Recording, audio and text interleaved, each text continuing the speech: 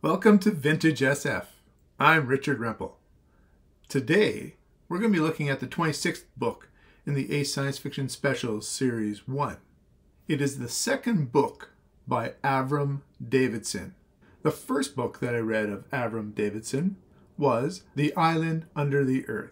You can find that review on my channel. The second book in the A Science Fiction Specials by Avram Davidson is actually an earlier copyright than The Island Under the Earth. The Phoenix and the Mirror by Avram Davidson, 1966. This A Special was published in 1970. Davidson's protagonist is Virgil, based on the Roman poet of the same name. You may recognize some of his quotes. "Fortune sides with him who dares," or the quote at the 9/11 memorial, "No day shall erase you from the memory of time." There is a legend that he was a mage and a sorcerer.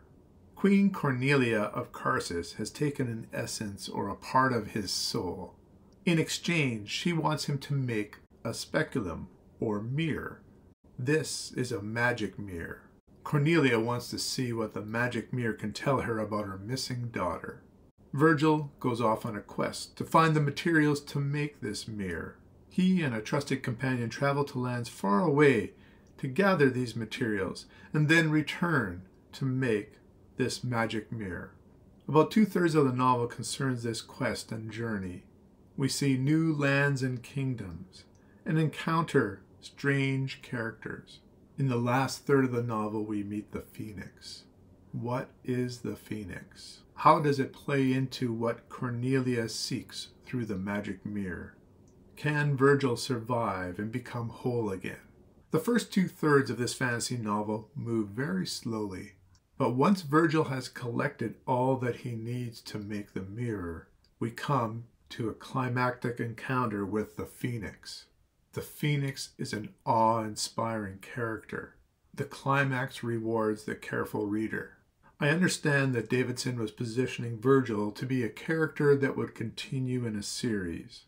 I'm not aware if there are more novels with Virgil, but this novel is a complete story. So how do you rate a novel that was slow, tedious at times, had some interesting prose, and then has a climax which literally lights the plot on fire? If you are the persistent reader who loves the journey, I think you'll love this whole novel. If you're reading it just to find out what the fiery ending is about, it could be a long read. I give The Phoenix and the Mirror 6.5 out of 10. Have you read The Phoenix and the Mirror? What are your thoughts? I appreciate all the viewers who joined the conversation in the comments. Until next time, keep reading.